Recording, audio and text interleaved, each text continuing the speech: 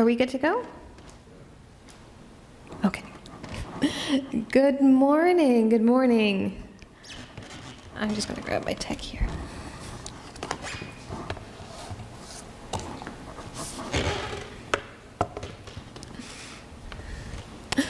Good morning and welcome to worship at St. Luke's United Church.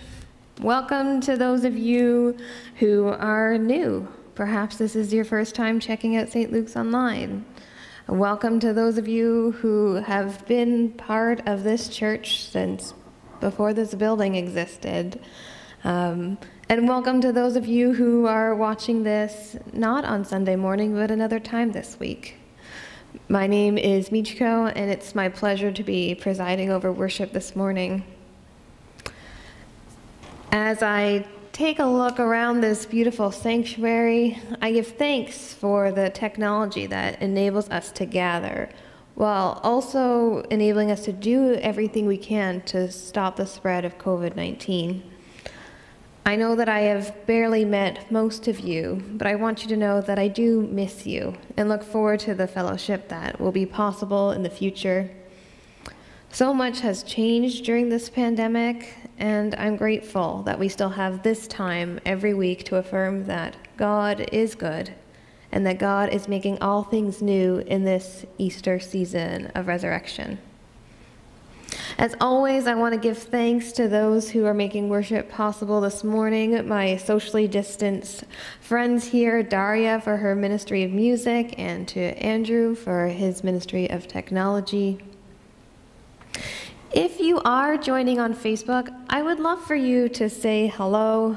I have my laptop here, which enables me to see comments as they're coming in, so feel free to say, to pass the peace with one another and to share any prayer requests you may have as well.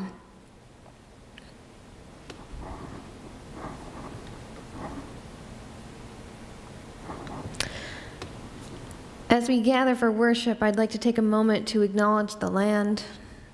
St. Luke's United Church is located on the territory of the Haudenosaunee, Anishinaabe, and Attawandaron people, and this is land subject to the Haldimand Tract Treaty. We acknowledge the territory in response to the calls to action from the Truth and Reconciliation Commission, and because we believe that church is a place where justice and transformation takes place. And so I pray that God will continue to guide us towards right relationships and Indigenous justice. As I am in the practice of doing this every week, one of the things that I like to say is that this is just one part of the piece of building relationships, of doing justice, and that one of those pieces of building relationships is listening. And so as part of this morning's territorial acknowledgement, I'd like to share with you some words from Haudenosaunee Confederation Chiefs Council that were shared at a press conference this week.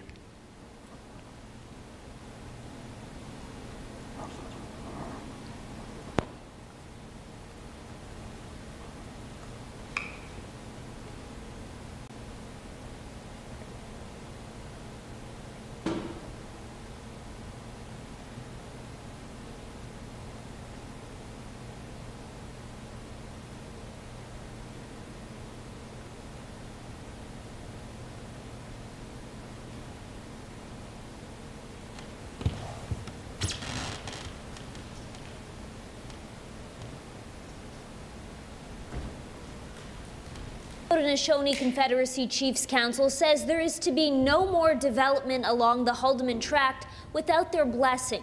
The land in question is outlined here, a vast area along the Grand River. Chief Roger Silversmith says the Confederacy has a group that will deal with land negotiations and make sure everyone is abiding by their new rule. They're already out there and doing what they need to do. But there are several building projects currently in progress in the area, like this site on McClung Road. The chief has a clear message for developers already in the process of building on these lands. They need to stop digging in our lands and to come forward now and to do the process that's right. they need to stop what they're doing. This Mackenzie Meadows site has been occupied by Six Nations demonstrators since July. There have been several unsuccessful court injunctions to get them off the land that the developer Foxgate says was legally purchased and approved in 2015 for a 218-unit housing subdivision. Foxgate has launched a $200 million lawsuit against the Attorney General of Canada, the province, the OPP, as well as the Indigenous demonstrators who have occupied the land, halting the project. The people on this site call themselves land defenders. They say the federal government has not stepped up to negotiate with them. There was absolutely no reason whatsoever that we're in this situation 9 months later. We asked spokesperson Skylar Williams if future developers should expect a similar occupation of the land they want to build on if they don't get consent from the chiefs. You know what? There's 27,000 people at Six Nations, anxious and willing to do whatever it takes to make sure that our land rights are upheld. It's not clear how this moratorium would be enforced or what exactly it would involve. On this day in 2006, the OPP raided the former Douglas Creek Estates site in Caledonia. The tense standoff ended only after the province ceded the land to Six Nations. And now, 15 years later, the Confederacy says the fight is far from over. Kelly Botello, CHCH News. For just $67, you can make as many videos as you want.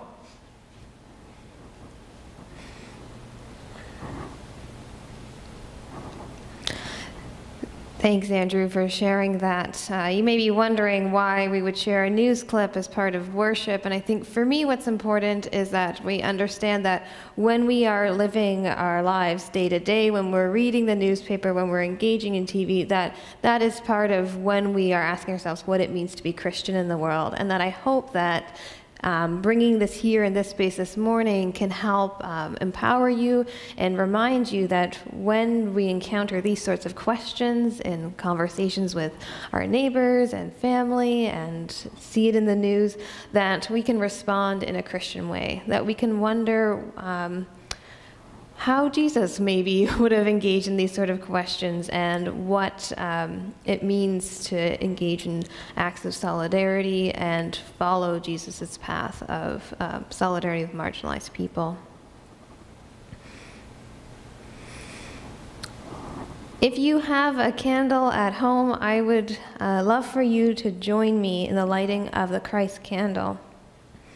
We light this candle as a declaration that Christ is always present with us, that in our ability to create sanctuary in our homes, that we remain united through Christ.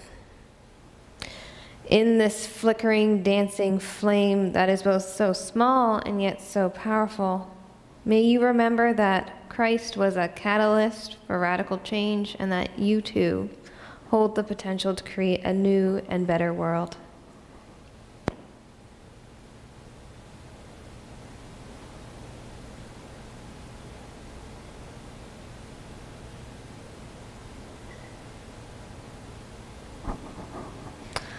The light of Christ. Please join me in our call to worship. We come to this place because we want to know God, who helps us set aside the past to walk the path to new life. We come to these moments because we want to know Jesus, who anoints us with the resurrection, who shares our lives with us.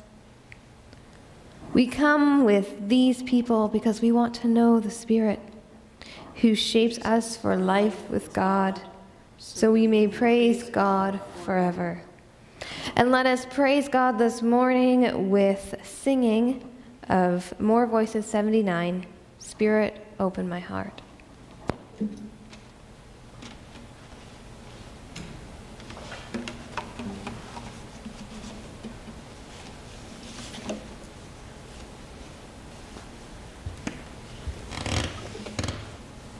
Good morning. I'll invite you to sing along. I think you've perhaps heard this song before, so.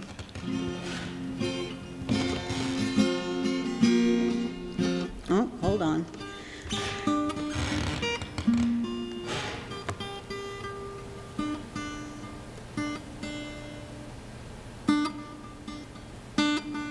Sometimes you just can't let the bad tuning of the guitar go. Here we go.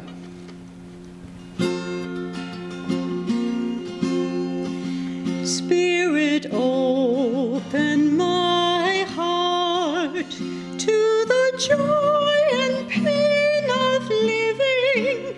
As you love, may I love in receiving and in giving. Spirit, open my heart.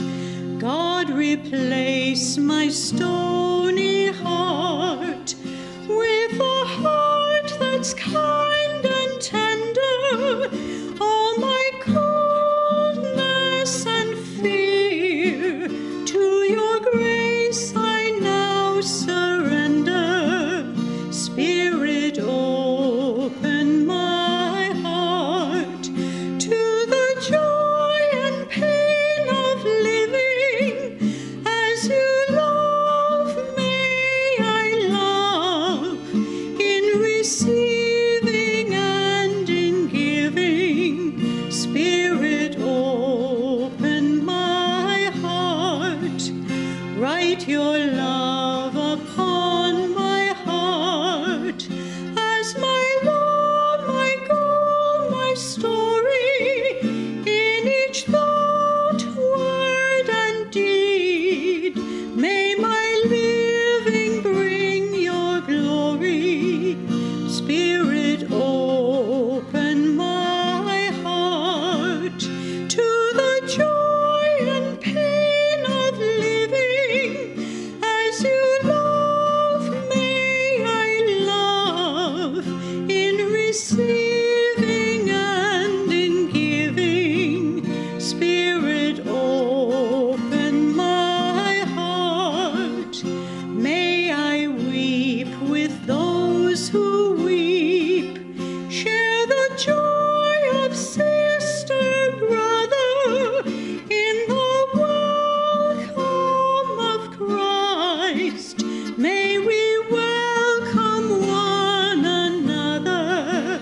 Spirit, open my heart to the joy and pain of living. As you love, may I love in receiving and in giving. Spirit, open my heart. Spirit, open my heart.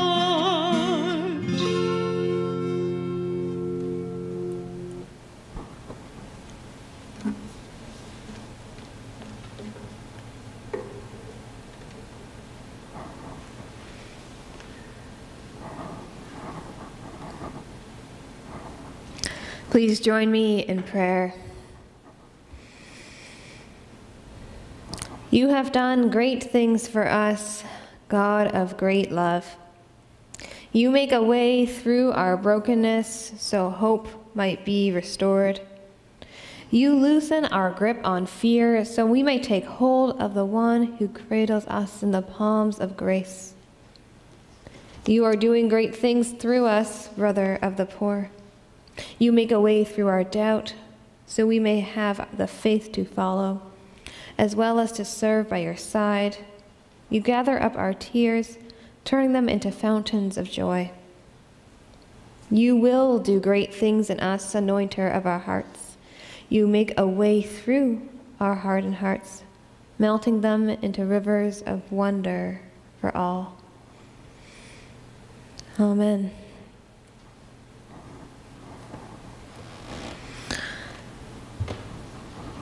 Civil rights advocate and Congressman John Lewis once said the following about peace: "Not one of us can rest, be happy, be at home, be at peace with ourselves, until we end hatred and division.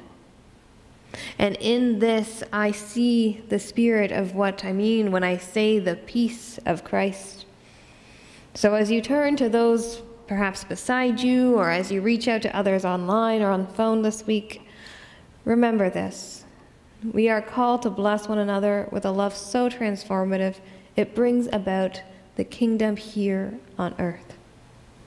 May the peace of Christ be with you. And also with you. Peace be with you. Peace be with you. Peace be with you, Michiko. Peace be with you, Governor. Peace be with you, everyone at home. Nice to see you. God bless.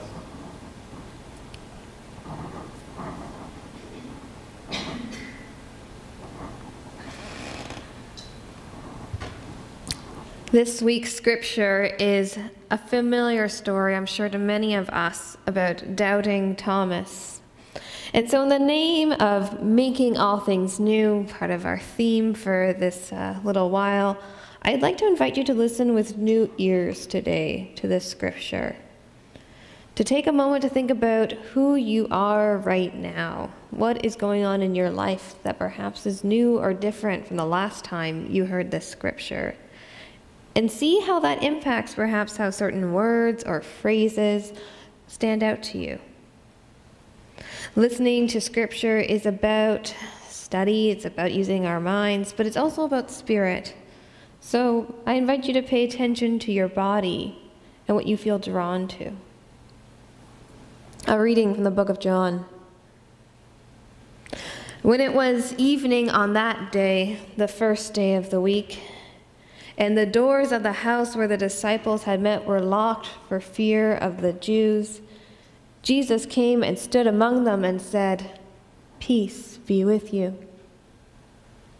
After he said this, he showed them his hands and his side. Then the disciples rejoiced when they saw the Lord. Jesus said to them, "Peace be with you. As the Father has sent me, so I send you." When he said this, he breathed on them and said to them, "Receive the Holy Spirit. If you forgive the sins of any, they are forgiven them. If you retain the sins of any, they are retained." But Thomas, who is called the twin, one of the 12, was not with them when Jesus came. So the other disciples told him, "We have seen the Lord." But he said to them, "Unless I see the mark of the nails in his hands and put my finger in the mark of the nails and my hand in his side, I will not believe." A week later, Jesus' disciples were again in the house and Thomas was with them. Although the doors were shut, Jesus came and stood among them and said, "Peace be with you." Then he said to Thomas, "Put your finger here and see my hands. Reach out your hand so that I may put it in my side. Do not doubt, but believe."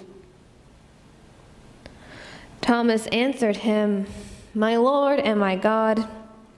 Jesus said to him, "Have you believed because you have seen me? Blessed are those who have not seen and yet come to believe." The word of God. Thanks be to God.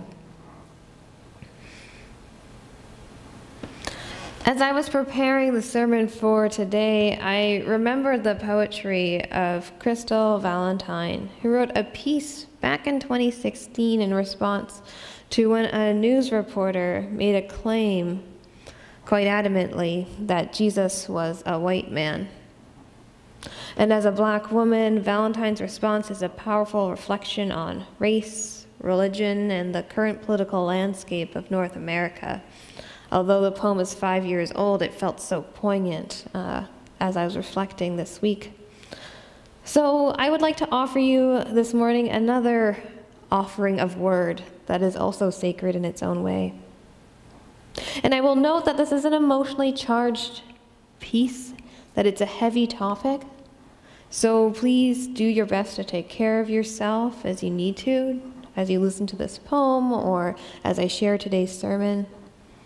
And that if you ever want to process emotions or challenge or any questions that come up from a sermon, good or bad, this is exactly what I'm here for as a minister, so I hope that you will. And yeah, now for Crystal to share her words.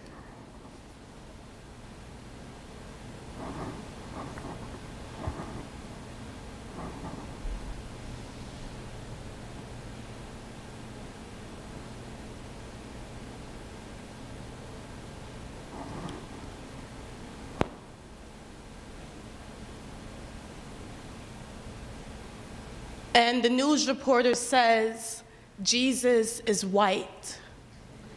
She says it with a smile on her face, like it's the most obvious thing in the world. So sure of herself, of her privilege, her ability to change history, rewrite bodies to make them look like her. She says it the same way politicians say racism no longer exists.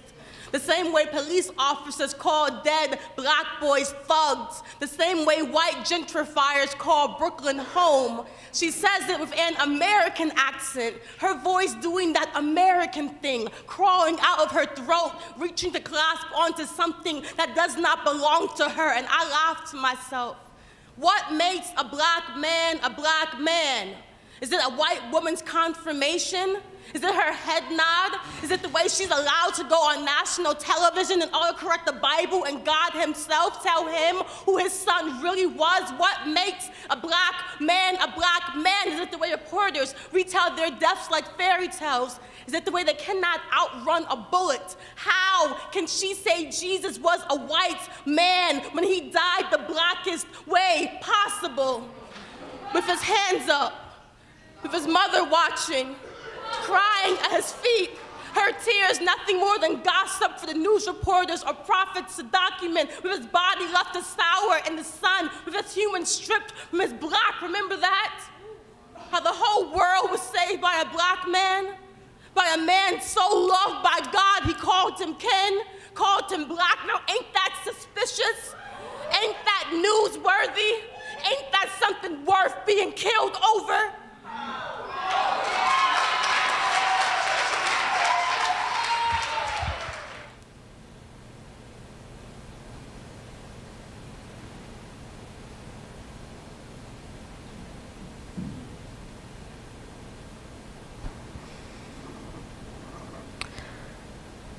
Let us pray.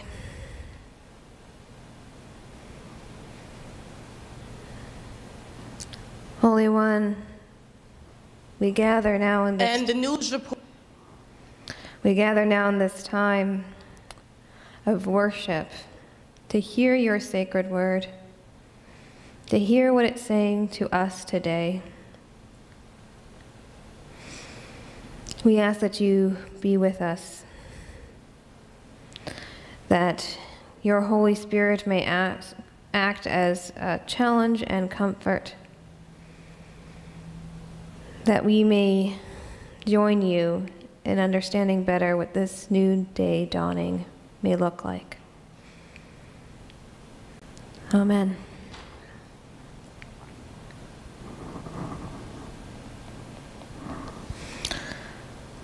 Let's start today by taking a step backwards in today's text to remind ourselves that just a couple of verses earlier, it was just that morning when Mary Magdalene had seen Jesus, had been to the tomb, and then had gone and told other disciples about what had happened. You'd imagine that they might be eager to find Jesus, that they would not be at home, but they would be out searching. Surely the case isn't that just everyone gave up on Jesus that quickly. Today's text starts with, when it was evening on that day, the first day of the week, and the door of the house where the disciples had met was locked for fear of the Jews. Now, an important side piece here that I want to comment on is this language of fear of the Jews, which I don't think is necessarily the most helpful translation, but it shows up in so many translations of the Bible, I figure I might as well speak to it, which is to remember that these people that were in fear behind locked doors were Jewish themselves, and that really what the fear was about the Jewish authorities and the way that they had used their power to play a role in how Jesus was crucified. And so this is important for us to remember in terms of how we speak about Jewish people and how this can be anti-Semitic if we don't remember context. I think it's also worth noting, too, that this is the thing about fear, is that it can cause us to lean into stereotypes that we've been taught. That fear can cause our curiosity or generosity to shrink in ways that reduces the humanity of others. But back to this scene that has been set, the disciples gathered behind locked doors. This is the thing about the violence of a crucifixion. It's not just about the bodies that are killed in one of the most painful ways imaginable, arms outstretched until an exhausted body can no longer hold itself up. So the person cannot breathe. The person usually dies from suffocation. It's not just about that one experience, but that it's a public display. That these killings are designed to terrorize and haunt others into submission, into disappearance, into their homes with the doors locked, wondering if they will be next. Wondering if it will be better to be next or have to watch someone else they care about die that way. This is what empire does. It demands and retains power through fear and submission. Empire is the force that makes us feel small and insignificant. It makes us feel like change is not possible. So who are we, truly, to blame Thomas for wanting to have proof that somehow the empire story had been challenged? Thomas, who would have not only witnessed Jesus' crucifixion, but would have been well aware of many other outliers and resistors who were killed in this exact same way. Thomas doesn't simply ask to see Jesus. He wants to see Jesus' scars. Thomas wants to know if this is the Jesus who suffered on the cross, if this is the Jesus who understands the pain and the fear that the disciples are dealing with.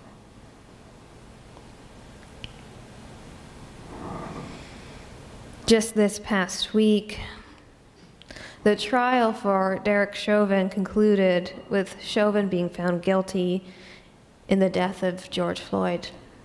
Sentencing is still being deliberated. But many of you may remember the story of George Floyd, who died after Chauvin, a Minneapolis police officer, kneeled on his neck for 9 minutes and 29 seconds. George Floyd's final words, "I can't breathe," became the words that many Black people across North America took to the streets to express the suffocating realities of anti-Black racism and to demand accountability, justice, change, something new, something different than the experiences of seeing so many Black people killed at the hands of police violence. As the trial concludes, I am mindful that those who witnessed the act of violence that day, all the family members, all of these people have spent over a year dealing with this aftermath. In today's scripture, Jesus is able to reconnect with those he loves and trusts to share what happened to him. It's an intimate moment of reconnection and perhaps closure, of healing for those present. And the tenderness of this moment is made that much more apparent when I think about how so many family and friends don't get that same opportunity to grieve quietly, but are in the public eye, are out protesting in the streets during such a difficult time.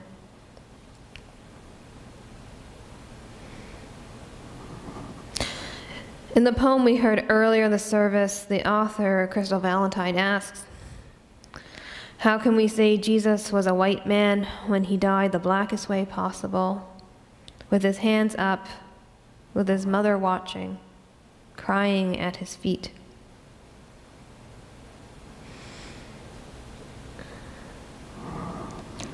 I want to be very clear in drawing connections between anti-Black violence and Jesus and the way that state violence works, that I'm not saying that George Floyd was Jesus. What I am saying is that if we are to take our faith seriously, we must commit to reading the Bible with and be in community with those for whom this story of Jesus, the story of a man who was whipped, a man who was killed by state violence, that this may feel painfully real, that the Spirit invites us to understand the text in making those connections, that we honor Jesus' legacy of caring for those who are marginalized and oppressed by making these modern-day connections. And I believe that the way that Jesus appears before the disciples today can teach us about what it means to be a Christian in this time, in these contexts. As Jesus walks into the room, he greets them with peace. And when he later returns and Thomas is present, he makes space for Thomas to ask questions, to voice his doubt. When we are grieving, it is a perfect time for us to feel uncertainty. And here we see Jesus' focus is on allowing people to just be with him, to help them process their grief, to not judge when the grief may come out in a way that feels uncomfortable, that may look like doubt. However, Jesus' visit is not only about being present to grief, but also to command his disciples to turn their grief into a kind of love that will continue sharing the message of Jesus. He says to the disciples after greeting them, "Just as my Father sent me, so I send you." And Jesus commissions the disciples and breathes on them, gifting them with the Holy Spirit. And then he tells them to get out in the world, that those who follow Christ are blessed with the Holy Spirit as a comfort and guide to enable us to imagine a world made new. And perhaps as another side note is perhaps to invite us to not get too caught up in the language on sin that we see in the text about the work of what the disciples are doing. In terms of the original Greek, it can also speak to the larger concept of brokenness in the world. So Jesus sends the disciples into a ministry that will help people come to terms with personal moral wrongdoings, but also to find all the places where brokenness holds people back from God, and to find ways to ensure that brokenness can be reconciled. In our scripture reading today, the disciples responded by seeking safety behind a locked door. And I think about that search for safety, and when we see cases such as those of Breonna Taylor, where excessive use of force during a police raid in the middle of the night led to her death. Another example of a Black person dying in the States from police violence. Just thinking about the search for safety has taken on a new meaning. And so it has become calls to defund the police, to invest in community supports and programming, and to imagine a new kind of safety that comes from the eradication of racism. Resurrection. New life looks like the many ways transformative justice is becoming part of more and more mainstream conversations. And this is to say that rather than accepting that justice will come from the sources of harm, communities are imagining new ways of healing and transforming the world that doesn't involve police, that enables communities to rely on one another, the power of loving our neighbor, the transformation possible when we treat each person as a reflection of the divine.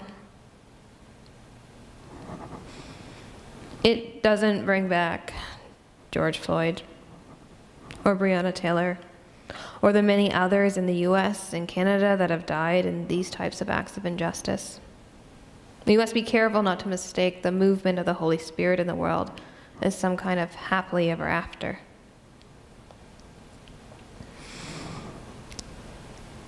Racism is a kind of death.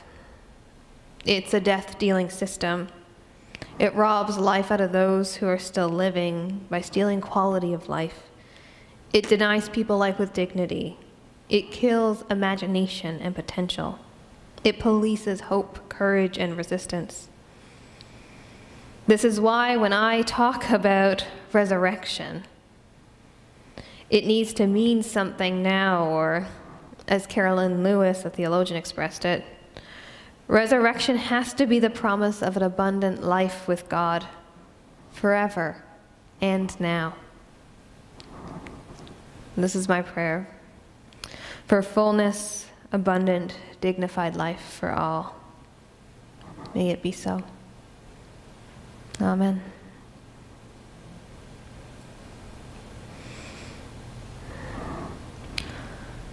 So I know what I've shared today in this sermon speaks to a lot of the profound brokenness that we see in the world today, which is why I'm really grateful for Daria's musical offering as a response to all of this. A beautiful song called I Heard God's Voice, which focuses on where God is present in times of conflict and hardship, in times where we are really struggling to imagine a new way forward.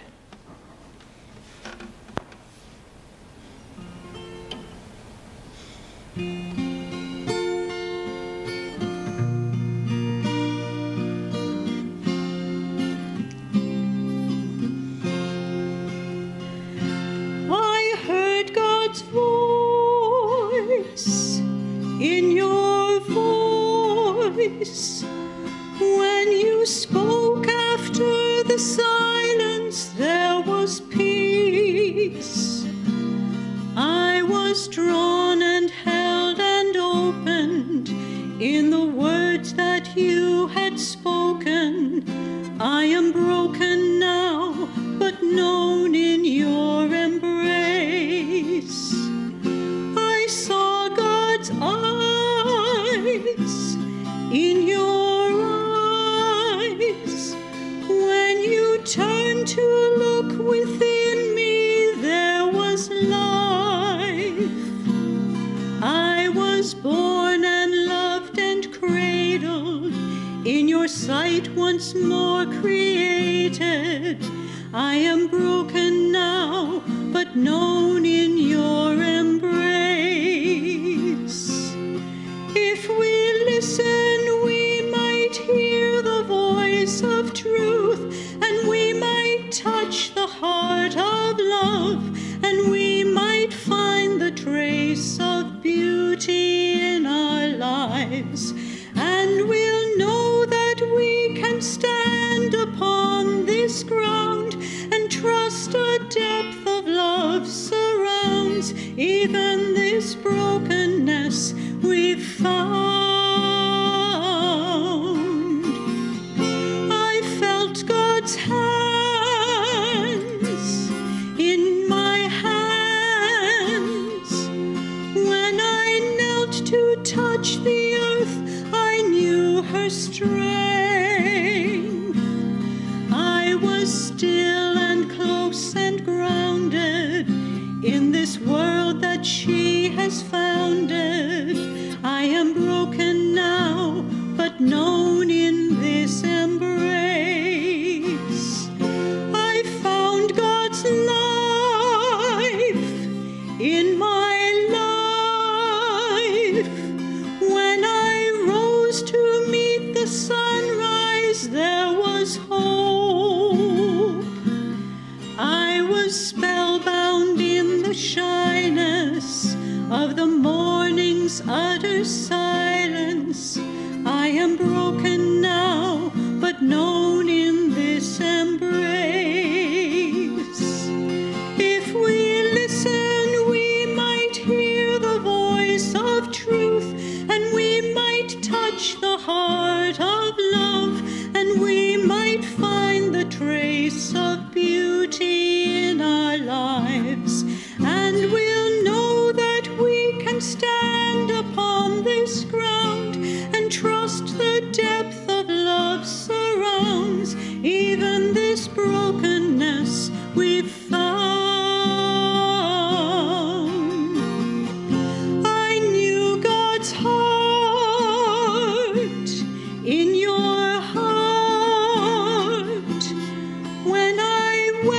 and shared your sadness, there was trust.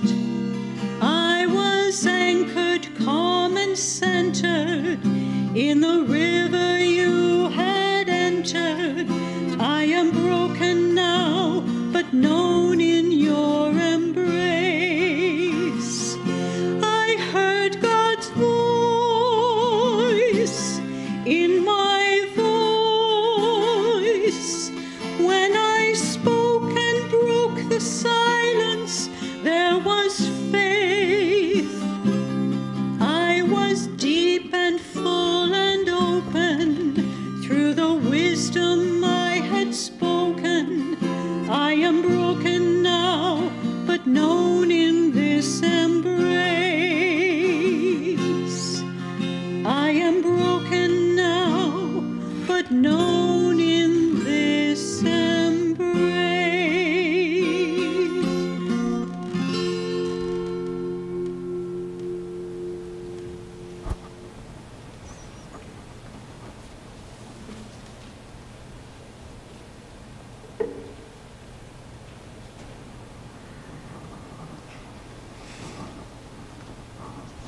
Thank you, Daria.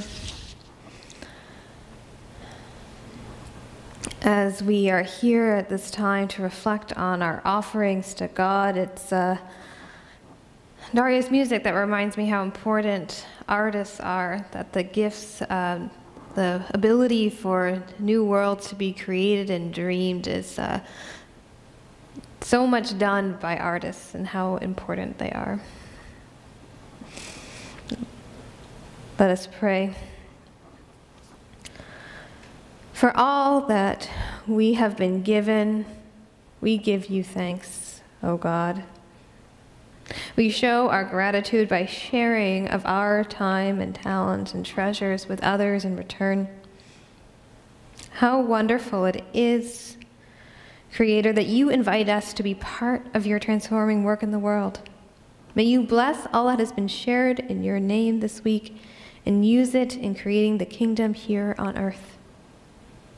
Amen.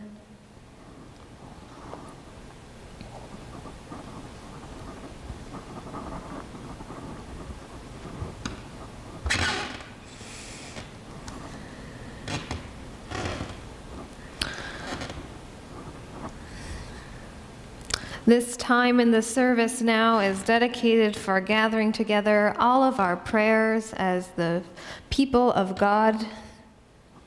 And so if you have any prayer requests this morning, something that you would like to celebrate, something that you would like to ask us to hold as a community, you are more than welcome to share that in the Facebook comment section.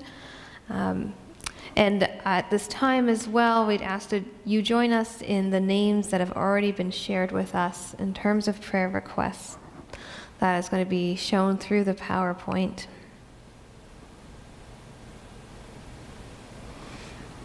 And I invite us into a time of silent prayer so that we may reflect on the name shared and gather our other prayers as well.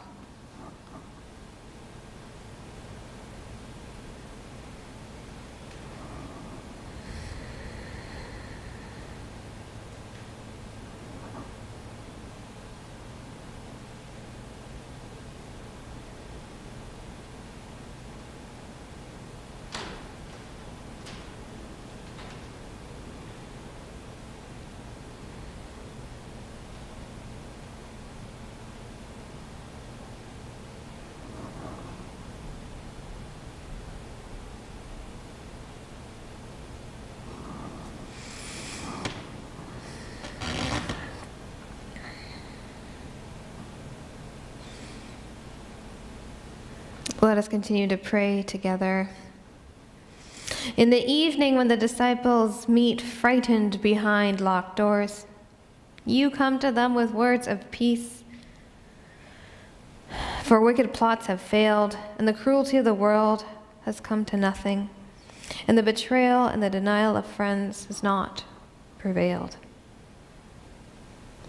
Life-giving God, we give you thanks for Jesus has risen, and he comes to us now with words of peace. Come to us today in government rooms where politicians meet, in city boardrooms where executives plan, in courtrooms where lawyers debate. Come with words of peace. In hospital rooms where people are waiting. In prison cells where people are afraid. In homes where people struggle to make ends meet. Come with words of peace. Come to us whenever we are afraid, whenever we are grieving. Come to us now, we pray, in silence for those we care for and are worried about.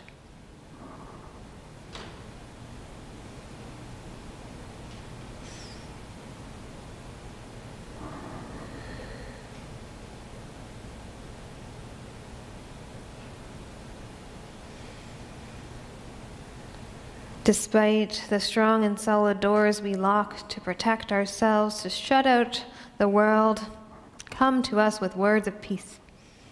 This Easter, breathe on us again with your Spirit, for you have overcome evil, and wicked plots fail, and the cruelty of the world comes to nothing. Renew us in the power of your Spirit, that we may open the doors and go out into the world, to bring words of peace to the people we meet.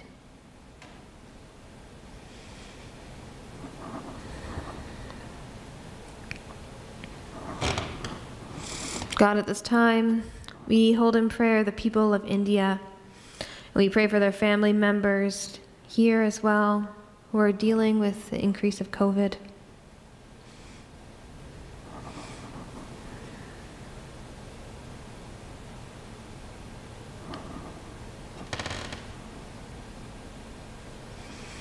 We pray all this in Jesus' name, who taught us when we pray to say, Our Father, who art in heaven, hallowed be thy name.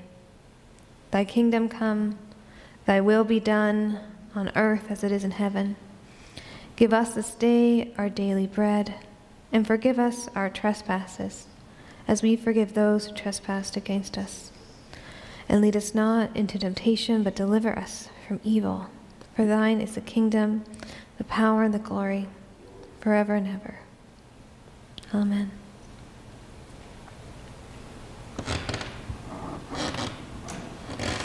Let us sing together now an invitation to God. Teach me, God, to wonder.